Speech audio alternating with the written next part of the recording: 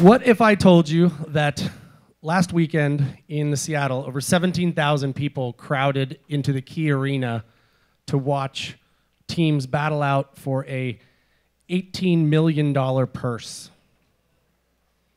I would say no way. Yes, exactly. What if I told you that the winning team took home $6.6 million for playing competitive video games? What if I told you I was wearing the t-shirt of the winning team that won the International 5 Evil Geniuses? That's how big eSports are becoming as a part of culture, not only here in the United States, but all over the world.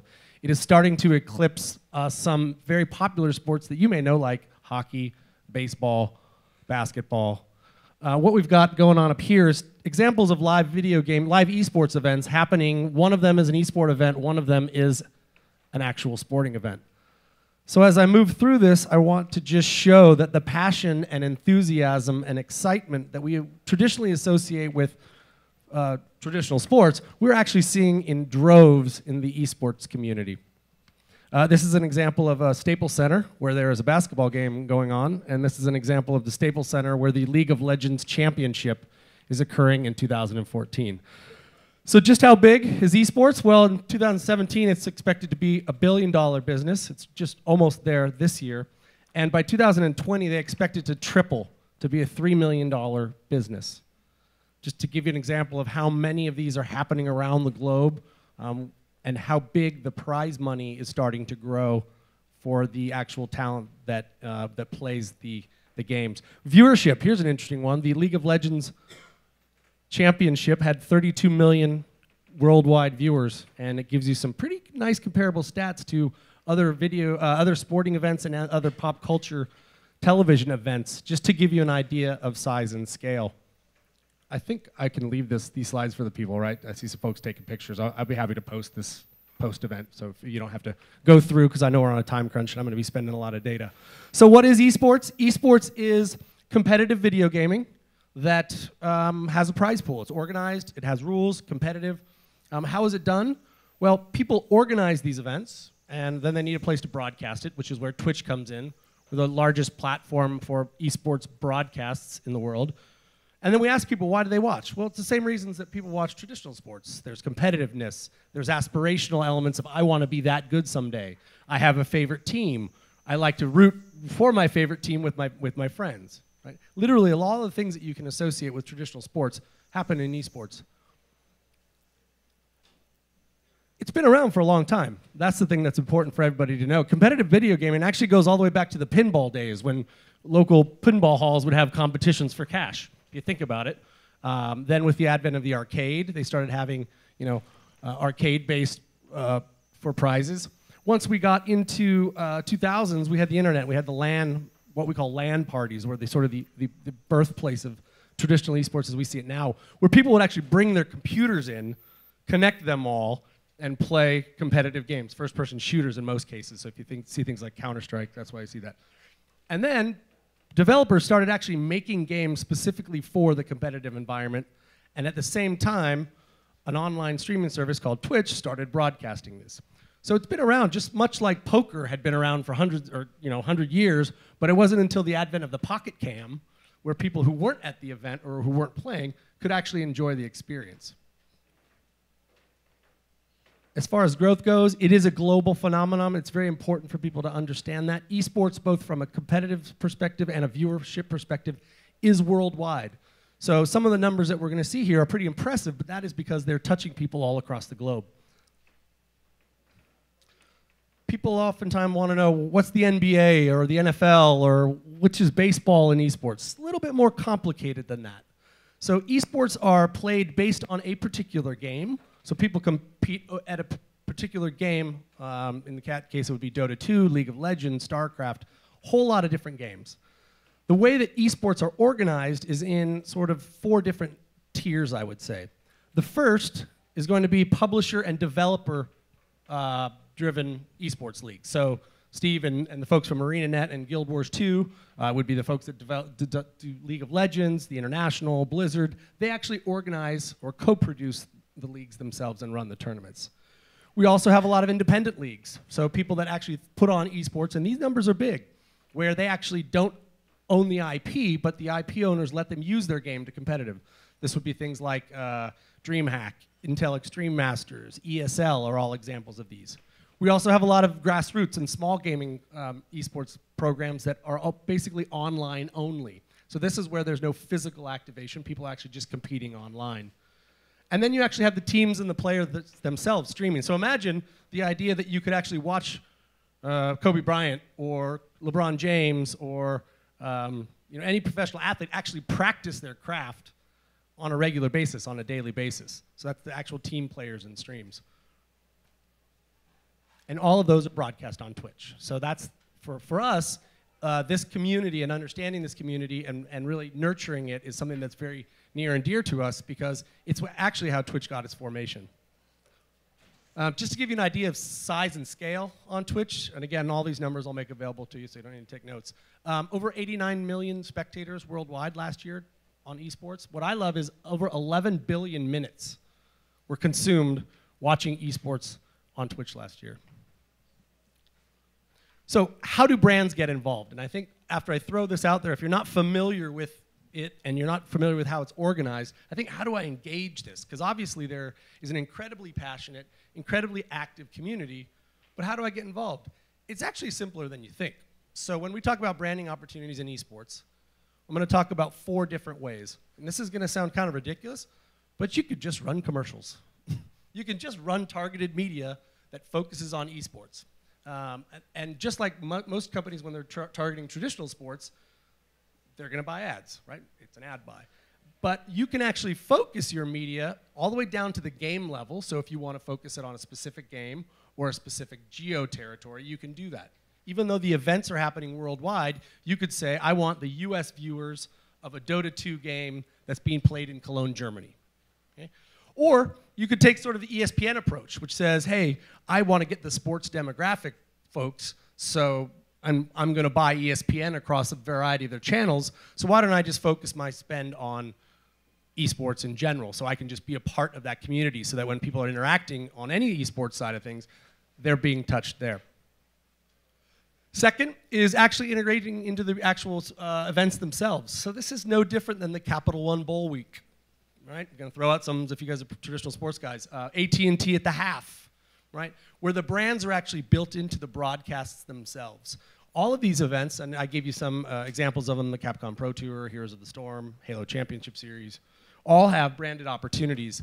These are things like where there's static placement in the actual broadcast, audio callouts, the player's the desk where the shoutcasters are calling from. It could be much like the Dr. Pepper halftime, throw the football, get the $1 million. All of those things are available because these are events that are being watched by millions of people all over the world. If you are interested in a physical activation, a lot of these actually have physical opportunities on site. So some of the biggest ones, I just mentioned the Key Arena last 2 weekends ago was sold out with 17,000 people. This coming weekend, Madison Square Garden is sold out for the League of Legends North American Championship, so 20,000 people will be in Madison Square Garden watching the North American League of Legends Championships. So physical on-site activations, your ability to touch people, have them give away things, be there to write the check, for example, of the winning team. One of the things that we're seeing, and this is interesting because you don't see this in traditional sports because it's very difficult to put on quote-unquote exhibitions in traditional sports. But because these are significantly online, we were actually doing an awful lot of custom esports tournaments where the brand actually sponsors the tournament itself. So this was an example of some films that have done it in the past. The John Wick CSGO finals. John Wick was a Keanu Reeves action movie. So they sponsored a game that was about first-person shooters. So again, tying the brand specifically to the game and the demographic.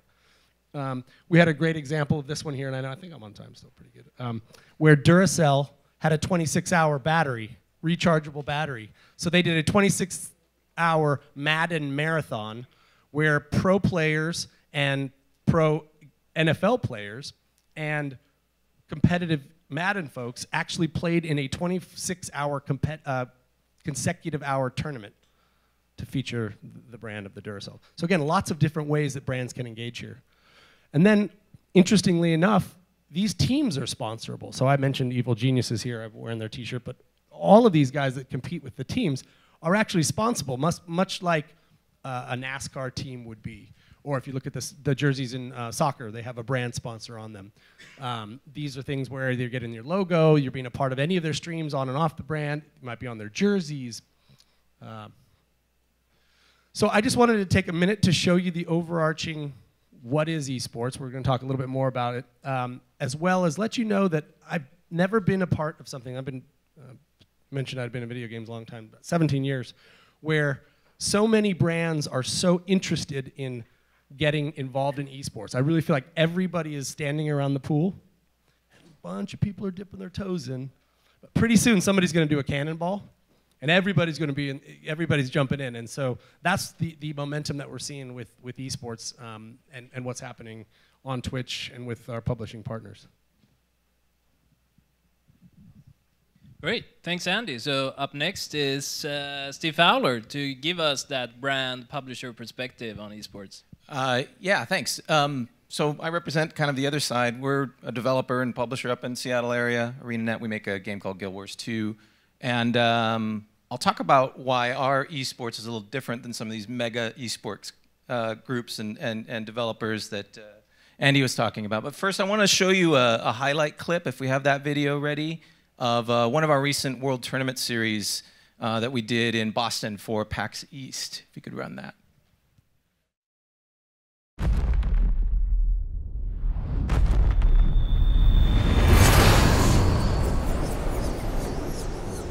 They have to climb a huge mountain here in these last 2 minutes to take this away from them. We've got the decap, no kills coming across the board. This is so close. 8-point game at the moment. They don't get the last shot. They don't get it! Come on, boys! That is going to be it. Your World Tournament Series champions, it is Orange Logo! I want to thank every one of you for attending and every one of you watching at home. Good night.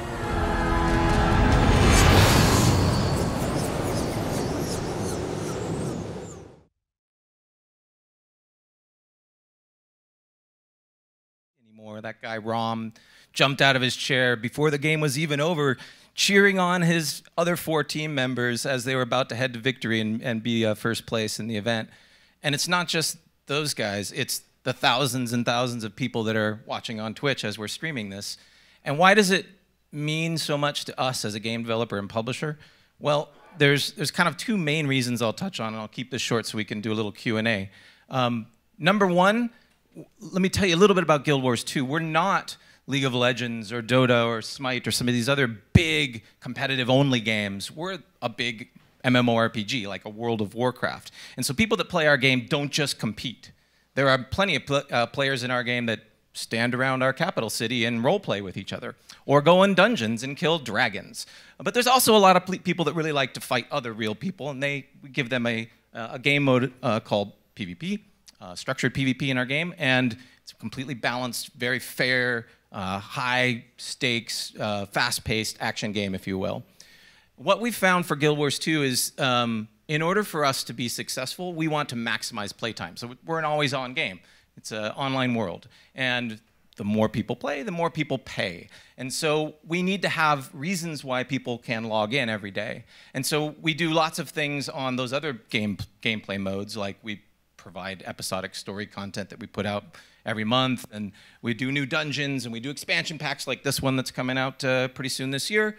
But those are all very resource required, development team required pieces of content, where something like this is completely sustained by the community. And so what we can do is we can really hit on 2 things for us. Number one, we can increase playtime, which directly translates to dollars for us. So as an example, people that play our game in general, the average player of Guild Wars 2 plays about 722 minutes a week, which is pretty impressive, right? They're logging a lot of time in the game. But if somebody incorporates PvP into their playtime in Guild Wars 2, that jumps to 840 minutes a week. And so it's really important for us to give lots of things to do in the game and to have PvP be something that can be self-sustaining. I don't have to have developers that are cranking out new episodes of PvP. It's players like this that are fighting each other. They're creating the drama, which leads me to that second big point. So from a marketing perspective, it's content generation, right? These guys are the celebrities of our community. And it is human drama. This is basically reality TV for gamers. It is live sports. It is all of that. But one thing that I'll end on here before we go into the discussion is the most interesting thing that I think came out of our latest World Tournament Series. So that was a highlight from Boston, I think, in March. We just got back from Cologne, where we did another World Tournament Series. And we had 4 of our best teams in the whole world, 1 from China, 2 from Europe, 1 from North America. They battled out. It was completely insane and intense and was awesome. But the stories that emerged after that were really the things that sustained the community involvement, and it was about personalities. So one of our teams out of Europe, that's one of the best teams in the world, is called the Civilized Gentlemen. And I'll tell you a little story about their leader. Their leader is a guy by the name of the Lord Helseth, and the Lord Helseth is quite full of himself, and went on Twitch the day before the event and proclaimed that they were already victors, and that it didn't matter who was playing in the tournament. It was just going to be him watching at his own leisure who's battling for 2nd and 3rd place, because he's already guaranteed the victory, right? So there's uproar amongst the community. This guy's the villain of Guild Wars 2. He ended up not winning. In fact, their team came in 3rd place. And then later that night, when we went to the team victory dinner, we took them all out and had beers and stuff like that. He decided, because he's very competitive, that he wanted to take on somebody from the winning team. So the team Abjured from North America actually won the WTS in Cologne. They have one of the guys on the team. He goes by Nos. Nos and Helseth, after 4 or 5 kolsches, decided that they would arm wrestle to really settle who the most competitive person was. So Helseth sits down with Nos, breaks out the right hand, and takes him out. And Helseth saying, basically, again, proclaiming that he's victorious. But then that wasn't enough. He wanted to prove that he could beat him both ways. And so he said, let's go left-handed. And so they went and grabbed arms left-handed, 45 seconds of struggle, and all of a sudden, Helseth's arm goes, pfft. And he looks at his arm and he goes, seriously? Nos broke his arm. We had to take him to the hospital. We had to get a splint done. His right here was shattered. And that is the story. That is the content that for weeks now after Cologne that our fans are talking about. Another guy, Rom, who you saw on the video, another human story, right? He came back after Cologne, and they came in 2nd place. He was really distraught because he had won the event in Boston. And so he decided he was going to stream for as long as he possibly could to analyze how his team possibly lost, and would spend, because we streamed for 8 hours straight that day, all those matches. He deconstructed every single match to the point where it was 4:30 a.m. in the morning for him, and he fell asleep on the stream. And that doubled our viewership, because there was a Reddit thread that came on, Rom is now asleep on his stream, and people poured into the stream. It jumped us like 10 places on the front page of Twitch. These are the reasons why we do esports. Thank you.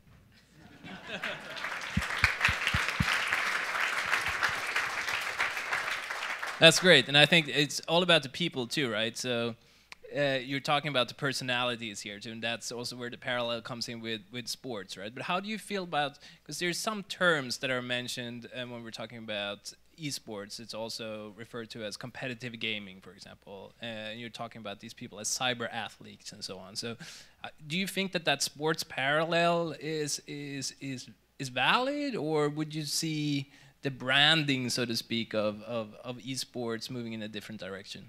There's certainly as much competition and training, probably even more, put in by these professional players than professional athletes. And no one's going to argue that Kobe Bryant isn't going to be able to be a much more athletic person who can dunk and do amazing physical feats. But these people put in hundreds and thousands of hours into their craft, and are now getting so sophisticated that they've got team coaches and programs to train them, professional facilities where they're working on it together. And Andy, you can talk a little bit more. In most cases, they live together. and they train almost 24/7. They have houses, and the manager will rent out a house and get sponsorship for the house so that these guys can live and train and do it in a location so that they can actually try to hit as many of the tournaments as possible, because I mentioned the worldwide nature of it. These guys could be in Cologne one day and then here in Las Vegas the next day, and then Taipei the next day, competing in these events. So the other interesting thing about that is that the average length of professional gaming is only like 4 years, because unlike the physical element, they don't have the signed contracts, and it's difficult to keep going. But the difference between a 21-year-old and a 25-year-old from a hand-eye coordination, or even an 18-year-old, is so much so that people are out of the competitive gaming side of things by the time they're not even 30. Which is interesting. However, many of them have huge, long careers. We have a guy on Twitch right now called I'm a Cutie Pie, and he's an ex-League of Legends player, and he has a humongous following anytime he comes on and plays. So they can make money in a different way, but it's just interesting to think about the hand-eye coordination element. So you think you're going to see a lot more stars emerge in this field and have a similar following to a Kobe Bryant, or, as you mentioned before?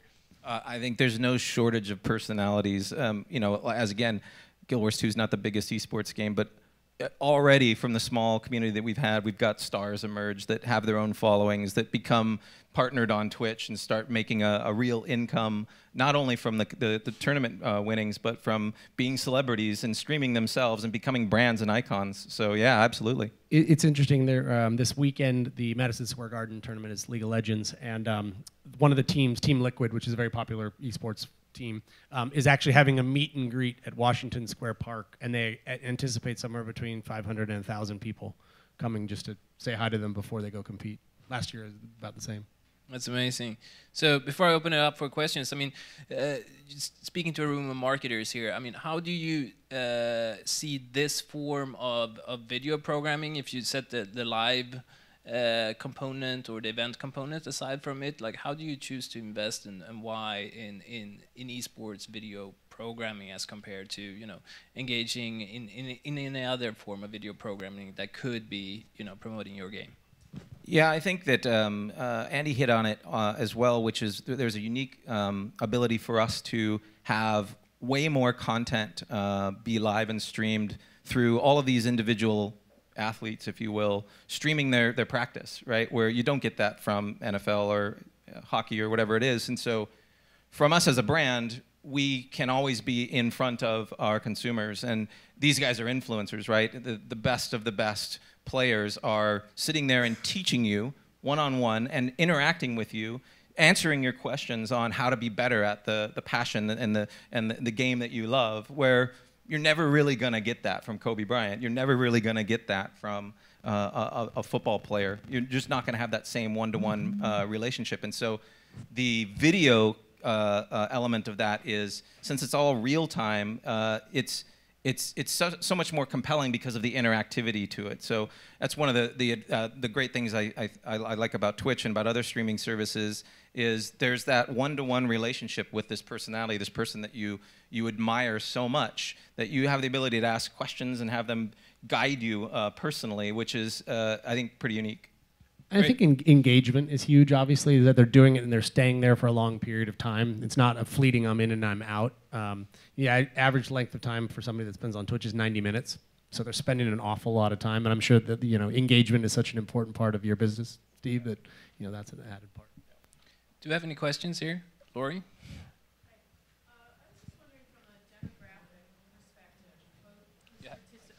From a demographic perspective, who's participating, who's watching, and then because of that, what brand categories are coming to you? Because again, I don't see a lot of women circling around this. Not that that's a bad thing, or we're coming, but I'm just wondering, as a Unilever or a P&G, would we come to you? So can you talk a little bit about what you guys are seeing from a gender perspective? You could probably talk more broadly about it, since I'm just one brand. But yes. So initially, from Twitch's perspective, initially the first person to come were game companies, and then Hollywood films trying to meet a male demographic. But now, we're literally talking to Gatorade and Nike about esports, right? traditional brands that have been in the sports industry for a long time, Under Armour, are wanting to get into the space. It's just a male millennial play. I mean, it's where they're engaged and where they're, where they can't find them in other places. This is an authentic and pretty much untapped area for them. So any brand that's in. But we're starting to see major brands, to your point, engage, right? Like Coca-Cola and Ford, and even have people who are managing their esports marketing, right? Yeah, you'd be surprised how many people now at agencies and at brands have esports, the ambassador. And it's usually the 25-year-old guy that likes to watch LoL or Dota or StarCraft. I mean, who gets it and understands it and says, listen, I spend 6 hours a weekend watching this. You could be hitting me, but you're not. But are women coming in? We're seeing more and more.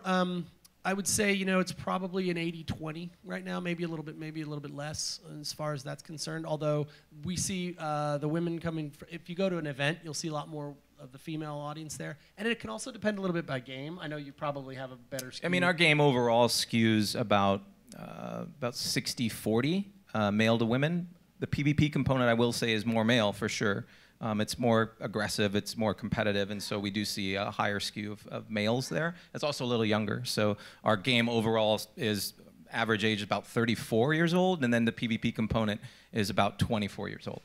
And by game, that can change too. So like first-person shooter like Counter-Strike Go or Call of Duty will skew very male, where a card game like Hearthstone or something that's a little bit, not as aggressive tends to be a little bit more balanced. Our time is up, but I think we have time for one more question here. Do we have the mic, please, too? Just a real basic question. So the athletes, are they going across sports and across different types of of games? And are there events that combine, like a triathlon, for example? I would say that not usually. Usually they focus on one particular game, but there are teams that will sponsor several groups of individual players that play different games, like Evil Geniuses, as an example, has teams that compete not just in Dota or League of Legends, but have several of them. But usually a player to get good enough to win tournaments for real, this kind of cash, they play that game and only that game, right? It's very rare to have a Bo Jackson, right? Yeah, I would agree. That's sort of how it's set up, is that they're focused in on one particular game. Maybe a genre, maybe a MOBA to a MOBA, but not in general, a shooter to a shooter. But in order to get so good at these games, you have to really know every single nuance to the game. All right, that's it for us, I think. But one more question over here. Can we get a mic? Okay.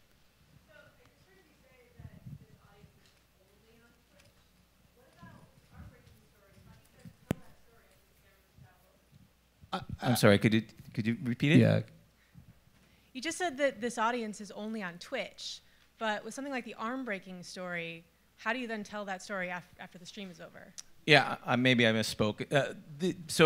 As an example, there were several media involved with that. Although we weren't streaming the arm-breaking incident, that got out and was talked about by another streamer from another game that was on Twitch. But then a Reddit thread popped up about that. That Reddit thread then percolated down to our forums, and then eventually there were memes created that went up onto Facebook of putting Helseth's face on various things that obviously you could come up with your own wild imagination. So yeah, I mean, it's a viral activity that, as a marketer, it's a luxury to have because I don't have to create this myself. It's the community self-sustaining. It's a community interacting with each other through these personalities and stories. Great. So there's no video available to see? There is not a video. Not that I know of. All right, on that note, thank you so much.